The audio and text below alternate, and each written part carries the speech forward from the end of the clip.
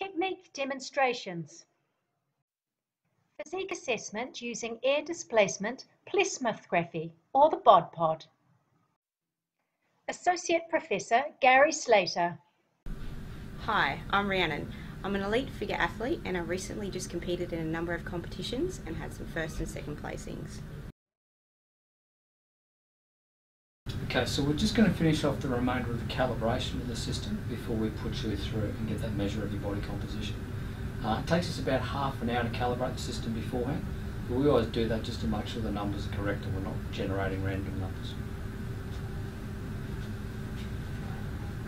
What happens through this calibration process is very similar to what's going to happen to you during your testing. So we use this calibration cylinder. This is of a known volume, just to be able to confirm the system is reading like it should be reading. We do this before every single test.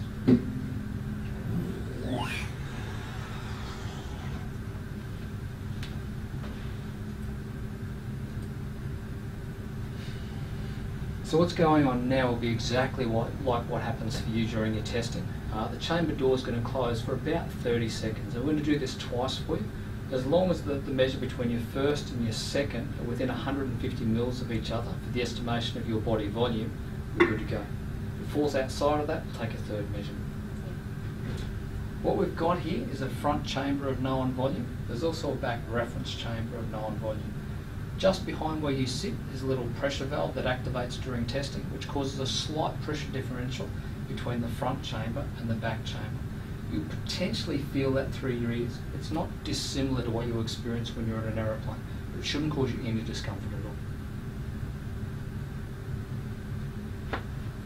We just need to confirm that you're not wearing any metal or any jewellery that would influence our results. Yeah. Right? Really difficult to be able to find women's clothing that doesn't have metal on it, or so I've been told anyway. Just making sure the scale's reading correctly at the moment. If you can come and stand up on the scale for me. Just look straight ahead. And you can hop off.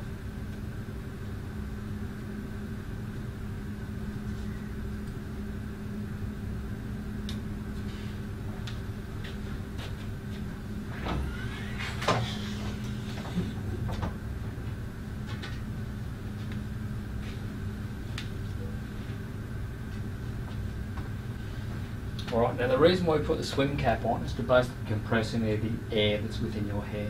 It's the same thing with your clothing. What you're wearing right now is perfect.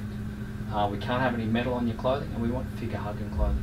So as we'd recommended to you, you've done just what we've asked. Alright, let's get you to pop in. Any issues with claustrophobia at all? No. Alright. So we'll get you to just sit back. You can put your back up against the wall and just relax. We're going to try and minimise any movement. Just breathing normally for us, not too deep, not too shallow. You can just sit back and relax.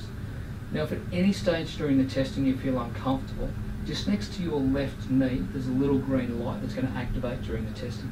You push that, everything gets deactivated straight away. Between the first and the second test, we'll open up the chamber door, make sure everything's okay as well. All good to go? Good. Alright, great.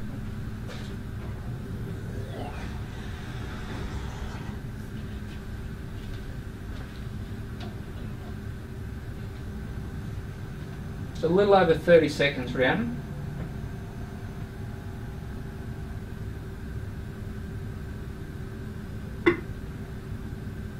We're about halfway through.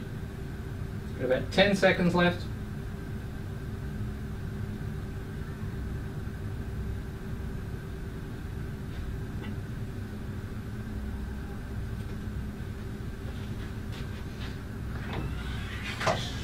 Is that okay? Awesome. We're good to go again? Yeah. Alright, nice and still for us. Just another 30 seconds.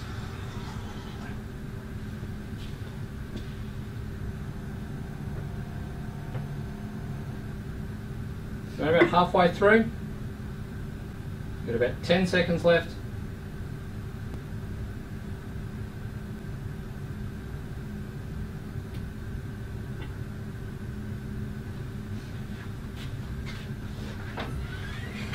Good compliant subject. Those measures are nice and tight. You're done, mate. You can pop out. You can keep the swim cap on if you like. We'll keep it as a memento. So what we've got out of that is a best practice or a reference method for being able to work out your body volume. Because we've got your volume and your weight, we can work out your density. Now the downer associated with it is to be able to get composition. We have to rely on equations from the 1950s and 60s to convert that density measure into composition. And when we do that, we make some assumptions. We make some assumptions in regards to the amount of bone that's in your body, but also the amount of water content. The bone estimate isn't too bad. The water one can be thrown off a little bit. And so if we wanted to make this even better, we'd also get a measure of your total body water content to give us a better quality estimate of your body composition. For further information on physique assessment, see our book, Best Practice Protocols for Physique Assessment in Sport, published by Springer.